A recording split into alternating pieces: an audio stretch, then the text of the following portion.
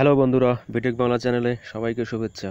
বন্ধুরা, আপনারা যদি আমাদের চ্যানেলটিকে সাবস্ক্রাইব না করে থাকেন, অবশ্যই সাবস্ক্রাইব করবেন, লাইক করবেন, শেয়ার করবেন, আমাদেরকে আরও নতুন নতুন ভিডিও বানাতে উৎসাহিত করবেন। তো আজকের বিষয় বন্ধুরা, আমাদের যে মোবাইল আছে, মোবাইলটি আমরা চার্জ করি, তারপরে কিছুক্ষণের মধ্যে চার্জ চলে যায়, অথবা আমাদের ফোনটা খুব হিট হয়ে যায়, গরম হয়ে যায়। তো এটা কিসের জন্য হয়, সেই বিষয়েই আজকের এই ভিডিও। বন্ধুরা, ভিডিওটি ফার্স্ট টু লাস্ট দেখবেন, তবেই আপনারা বুঝতে পারবেন। তো চলুন শুরু করা যাক। তো আপনার মোবাইলের সেটিং অপশনে চলে যান। সেটিং অপশনে যাওয়ার পর নিচের দিকে আসুন। তো অ্যাবাউট ফোন এখানটায় ক্লিক করুন।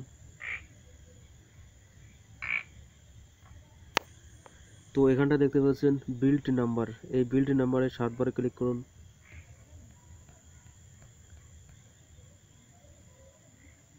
তারপরে ব্যাক চলে আসুন।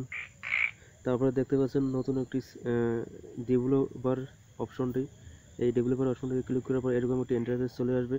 তারপরে এটাকে আপনারা অন করে দেবেন। অন করে দেওয়ার পর নিচের দিকে আসবেন।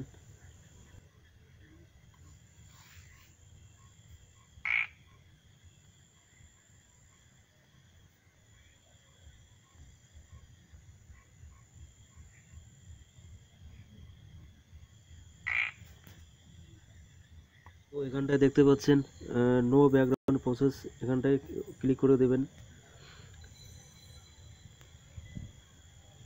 তারপরে আপনাদের অটোমেটিক সব কিছু ঠিক হয়ে যাবে। এখানে 4টা অপশন আছে, নো ব্যাকগ্রাউন্ড প্রসেস, এখানটায় ক্লিক করে দেবেন। তো ঠিক আছে বন্ধুরা, আবার দেখা হবে নেক্সট ভিডিওতে। সবাই ভালো থাকুন, সুস্থ থাকুন।